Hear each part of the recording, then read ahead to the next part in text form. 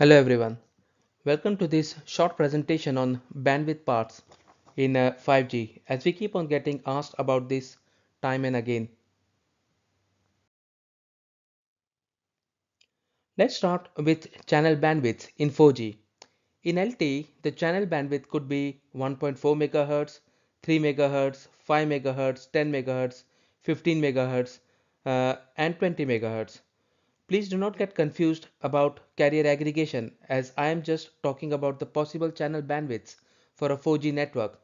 The maximum bandwidth is 20 MHz and all 4G devices support up to 20 MHz channel bandwidth. In 5G, as we have discussed time and again, there are three types of spectrum that is needed. The coverage layer, which is sub 1 GHz, the capacity layer, which is between 1 and 6 GHz, and the most popular spectrum band in that particular range is the 3.4 to 3.6 GHz. And finally, the high throughput layer, which is above 6 GHz and below 100 GHz. 3GPP has defined new radio bands FR1 and FR2 ranges as part of 3GPP Release 15. Frequency range 1 or FR1 goes from 450 MHz to 6 GHz. The upper range of 6 GHz is changing to 7.125 GHz. Frequency range 2 or FR2 has been defined as starting from 24.25 GHz and going all the way up to 52.6 GHz. This FR2 is generally also referred to as millimeter wave band, even though technically millimeter wave starts from 30 GHz. This is from the 3GPP specs showing bandwidths supported for different FR1 5G bands. As you can see, it can go from 5 MHz minimum to 100 MHz maximum.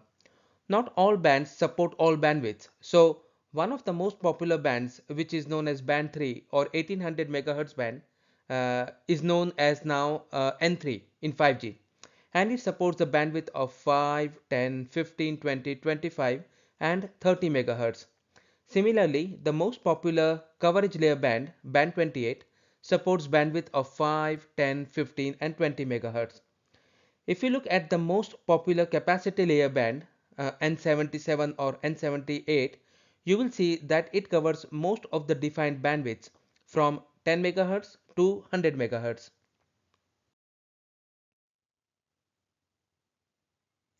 So just to summarize, uh, 5G FR1 bandwidths go from 5 MHz to 100 MHz. If we now look at bandwidths of frequency range 2, it's much simpler. The supported bandwidths are 50, 100, 200 and 400 MHz. So these FR2 bandwidths can be seen in the picture here.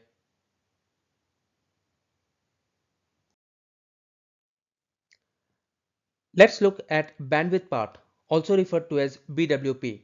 In earlier version of 3GPP specs, it was called carrier bandwidth part, but carrier has now been removed. So as you can see from the picture, the carrier bandwidth has been split into three bandwidth parts. Now remember, this is just an example that the number 3 is not like standard. You can have more bandwidth parts or less bandwidth parts, but I'm just taking three bandwidth parts for this particular example because I found this nice picture from Rohde Schwarz. So I'm just using this as an example. So the first bandwidth part with the green resource block has subcarrier spacing or SCS of 30 kHz. The second bandwidth part with a resource block has a subcarrier spacing of 15 kHz, while the third bandwidth part with blue resource blocks has a subcarrier spacing of 60 kHz. They are each used for different scenarios, and each 5G device can support smaller bandwidths than the maximum specified for FR1 or FR2. So why bandwidth part? In LTE, the maximum bandwidth is 20 MHz, so it's easy for all devices to support this bandwidth. In 5G new radio, as we saw, the maximum bandwidth is 400 MHz for FR2. Cheaper devices may not want to support this large bandwidth. Also, a device does not need to monitor the whole of bandwidth for power consumption reduction. Hence, bandwidth part allows device-side receiver bandwidth adaptation to reduce the device energy consumption.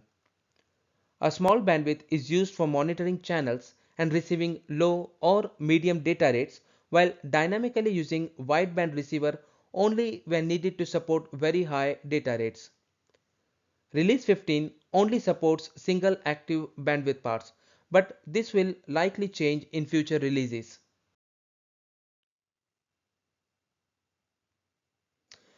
So as discussed, bandwidth part was referred to as carrier bandwidth part in the early version of the 3GPP technical specifications, but renamed as bandwidth part in the latest version.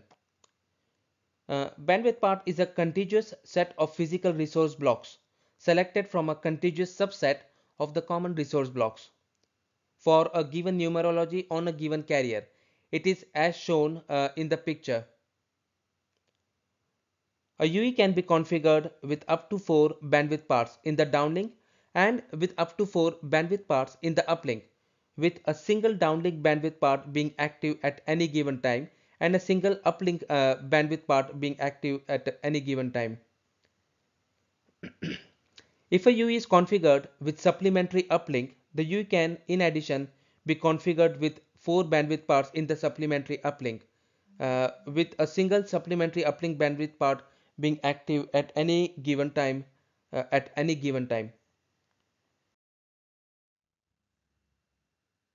As far as signaling is concerned, all UEs have to be able to read the system information.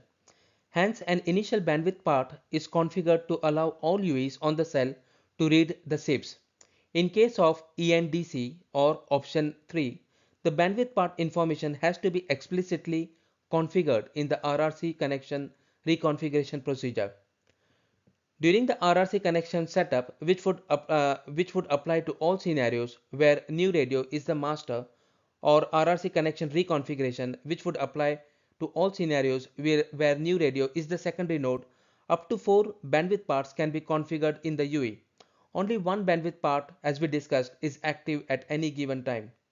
So there are 3 different procedures for bandwidth part change. First is using RRC messages like the RRC connection reconfiguration. The second is timer based. So there is a BWP inactivity timer, and when the timer expires, the UE switches to a higher layer configured default bandwidth part. And the third is based on downlink control information or DCI. Share tech note explains the DCI control information very nicely. I'm not going to go into details here, but just wanted to show the DCI format 01, which is used for uplink scheduling, and DCI format 11, which is used for downlink scheduling. As you can see, they both have this bandwidth part indicator, which could take 0 bits, 1 bits or 2 bits, and depending on whether it's 1 bit or 2 bits, they have different interpretation, as you can actually see on the bottom right hand side.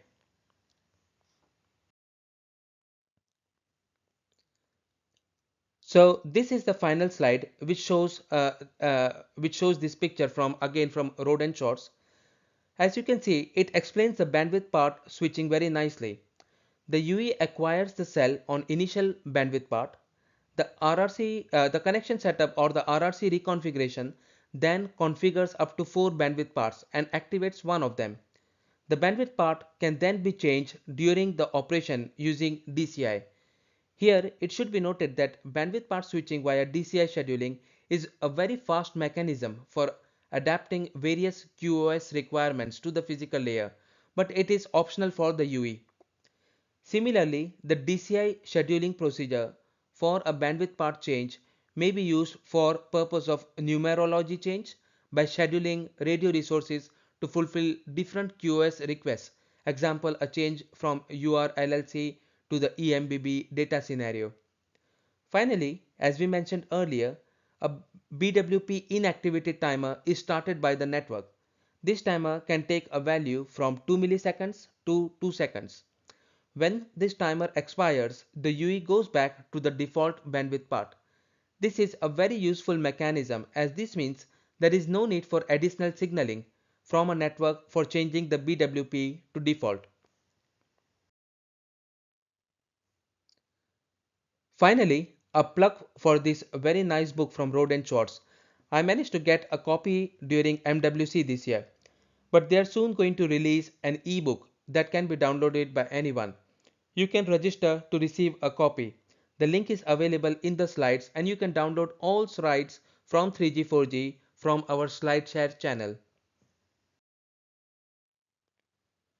So we hope you enjoyed this short presentation on bandwidth part, which is actually a bit longer than what I thought it would be. As always, please leave any feedback, good or bad, below in the comments. Please subscribe and help us spread the word. Thank you.